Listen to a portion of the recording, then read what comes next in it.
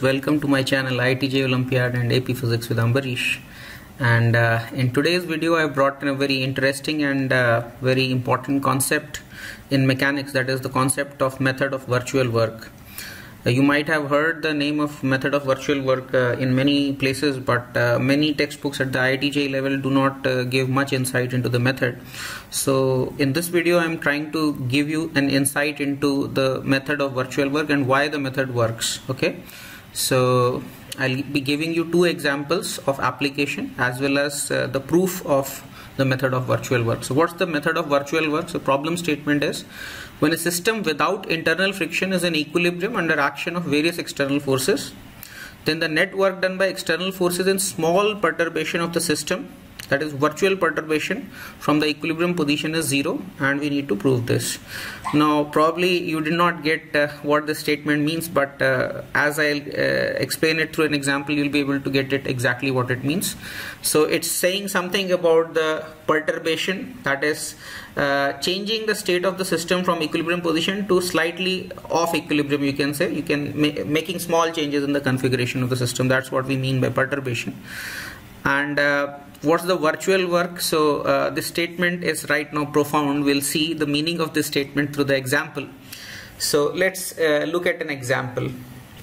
So let's say you have a problem like this. There's a tabletop of mass m, let us say, and tabletop of mass capital M, this blue color, is supported by an X-shaped frame. So there's an X-shaped frame formed by two massless rectangular parts. So there will be a rectangular part going into the plane. So for two-dimensional purpose, we can just think of it as a rod. So there is a rod and there's another rod and there's a pivot in between, and the tabletop is supported on this, and you know that it's not going to stay simply supported unless there's a something at the bottom to prevent the slipping of this. Okay, so it's a whole thing, assembly is on a smooth horizontal surface, there's no friction. So formed by two massless rectangular parts free to rotate about a common frictionless pivot and prevented from collapsing by help of a string. So this red colored thing is a string which is preventing the collapse of the this frame, okay, as shown in the figure, and our task is to calculate the tension in the string. Okay, so you know that the string will be in tension, because otherwise if the string is not in tension, you know that whole thing will come down. Okay, so now how do we use the method of virtual work in calculating this, and what do I mean by perturbation? So let's see. Now imagine, suppose I replace the red string by an elastic cord instead of a normal rope kind of a thing. Suppose I put an elastic cord over here, and this elastic cord suppose has exactly the same tension as the tension in the actual string. So this is imaginary elastic string I have put, but the tension of this string is supposed to be exactly the same as the tension in the original string. Okay, and will the system stay in equilibrium? Suppose I replace the original string by a string of identical tension, but this time it's an elastic string. So will the system stay in equilibrium? So for equilibrium, forces need to be balanced, right? So long as you are providing the same force as the original string, it's the system must stay in the equilibrium, because system doesn't know how that force is happening, force is coming. So even if it's an elastic cord providing the same amount of force, the system will still stay in equilibrium. Okay, yes, so because the equilibrium has to only do with the force and not the source of the force. Okay, so now what did we accomplish through this? We just put an elastic cord over here, and now there's a gravity acting over here. So how do I argue further from here? So now my further argument is that for stable equilibrium, the system must be in least potential energy state with respect to the variable theta. So now suppose you press the table a little bit, you know that this theta will reduce a little bit and this string will stretch, right? Or if you suppose move this top up a little bit, then theta will increase and this the cord length will decrease, right? So now there are two potential energies involved here. There's a potential energy associated with the gravitational potential energy of the tabletop, and there is an elastic potential energy associated with the elastic energy half kx square of the string. So my claim is that for the stable configuration, the summation of gravitational potential energy plus summation of the elastic potential energy must be the minimum. Okay, for stable equilibrium, the system must be in the least potential energy with respect to the variable theta. Okay, otherwise with the slightest perturbation, the system would gain kinetic energy or collapse to some other state. Okay, so for example, suppose, my claim is that as you are varying theta, so you'll get some potential energy versus theta curve, right? So gravitational potential energy will change with theta, elastic potential energy will change with theta, and you'll get some u versus theta curve. So where the system is equilibrium, it must be somewhere here, because if suppose potential energy is somewhere over here, so as soon as you disturb the system, let's say you change theta by a little bit, potential energy reduces and system gains kinetic energy. If system is gaining kinetic energy, it will keep on reducing its potential energy and keep on increasing kinetic energy until it reaches the point of lowest potential energy, and from there if there are no dissipative forces, it might get into simple harmonic motion kind of a thing. But you know that when that motion sets into an equilibrium, final equilibrium position, then it will be resting in the lowest potential energy state, right? So potential energy is minimum, or we can say for the entire system du by d theta should be 0, right?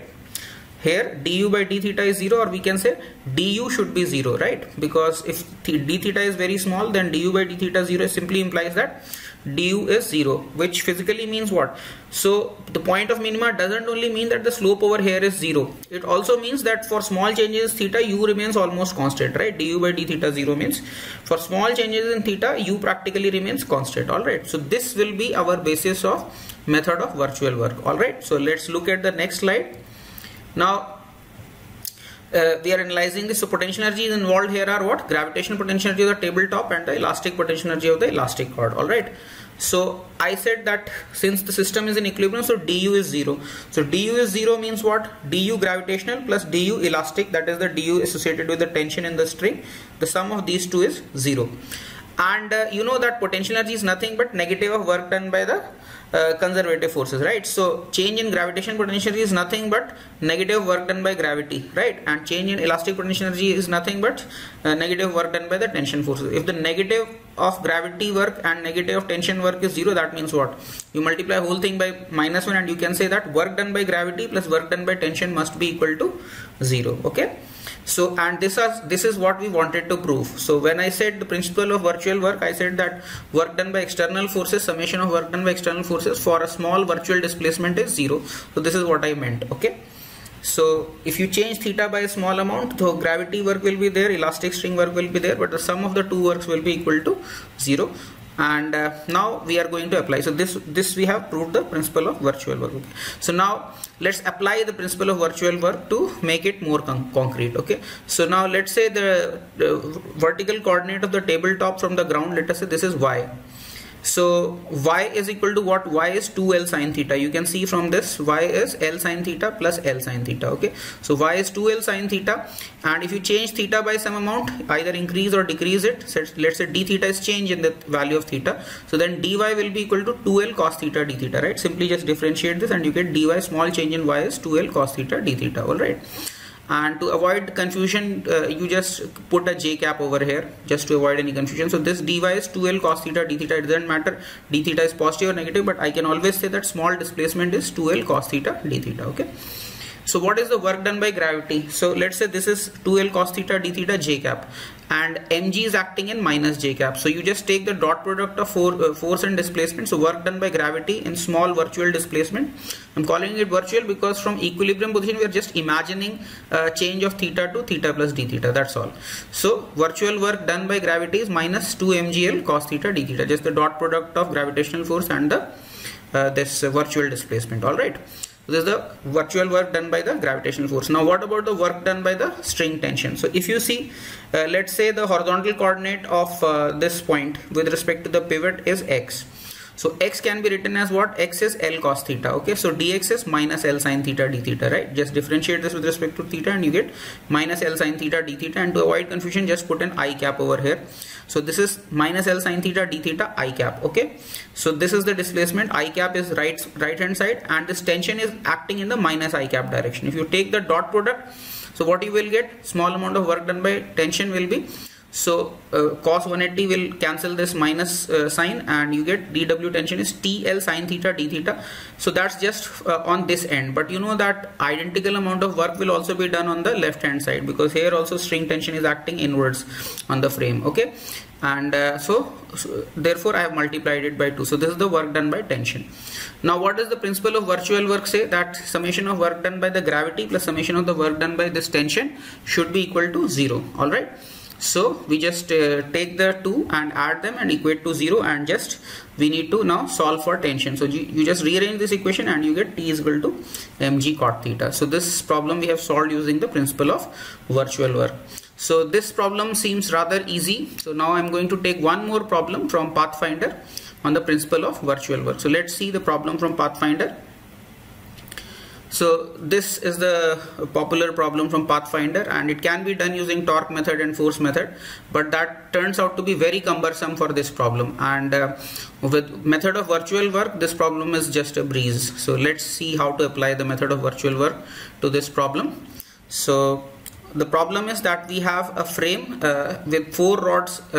I mean, this rod is L and this whole long rod is length 2L. Okay, this rod is L and this long rod is length 2L. Okay, and there's a pivot over here, there's a pivot over here, and all the pivots are frictionless, and here also there's a pivot, and this pivot, middle pivot and the bottom pivot, they're connected using a string, and I am supposed to find out the tension in the connecting string. Okay, and I've shown some coordinates which I'll be using for showing the virtual displacements finally, and there's a gravity force acting due to mass m. So as I argued earlier, suppose instead of a normal string I replace this with an elastic string having the same tension. So then again we can say that elastic string potential energy plus gravitation potential energy sum is minimum, or we can say for small virtual displacement the work done by gravity plus work done by the elastic tension must be equal to 0. So that's what we are going to do. So let's see this in action. Okay, so now y is what? So y is the vertical coordinate of this lower pivot. So you can also say effective coordinate of this mass m. Okay, so y is what? Nothing but 4L cos theta. So this is L, and 4L sin theta. So this is L, so this is L sin theta, and this is L sin theta. So 2L sin theta plus 2L sin theta, this becomes y becomes 4L sin theta. Okay, so that means what? Small amount of displacement will be what? 4L cos theta d theta. All right, so that's the small amount of displacement of this block m. Okay, if theta changes to theta plus d theta. Okay, so that means what? Work done by gravity will be what? So displacement is 4L cos theta d theta j cap, and this is mg j cap. So 4 mgl cos theta d theta. So this is the work done by gravity for a virtual displacement, right? Now let's see what is the work done by the elastic tension in this virtual displacement. So x is the coordinate of this pivot, middle pivot from the top. So x is what? X is 2L sin theta. So dx is what? Dx will be 2L cos theta d theta. So this pivot will displace virtually by 2L cos theta d theta if I change theta by a small amount d theta. So this displacement is 2L cos theta d theta, and you can put in this direction if you want. You can put a j cap, even though I've shown it by an x. This y also shown. It's up to you. Okay, so it's downward direction, we can say downward direction. If you want I cap, you can say. So this pivot is moving down by 2L cos theta d theta. And what about this pivot we calculated earlier, 4L cos theta d theta. And now elastic tension, you see on this pivot the elastic tension is acting upwards, and on this pivot elastic tension is acting downwards. So I have to consider the summation of both the works. So what do I get for work? So dW tension is for the upper pivot, it is downward tension and downward displacement, so it is 2TL cos theta d theta. On the lower pivot the displacement is downward, tension is acting upward, and displacement is 4L cos theta d theta, so it becomes minus 4TL cos theta d theta. Alright, this is the virtual work done by the string tension on the lower pivot and upper pivot. So total it becomes what? Total is minus 2TL cos theta d theta. Alright, so that's our virtual work for the tension.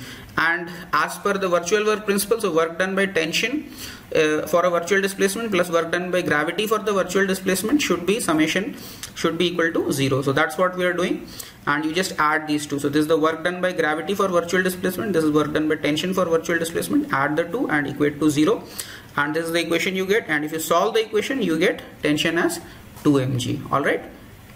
So that was my demonstration of method of virtual work for the Pathfinder problem, and I hope you like this solution. And if you did like this solution, please do subscribe to my channel and share this video as much as possible with your friends who are preparing for Olympiads or ITJ Advanced, and please do give it a thumbs up. And thank you very much for watching this video. I hope you liked it, and please do keep coming back to my channel for more exciting stuff that is in pipeline. That's all for this video, and see you in the next one.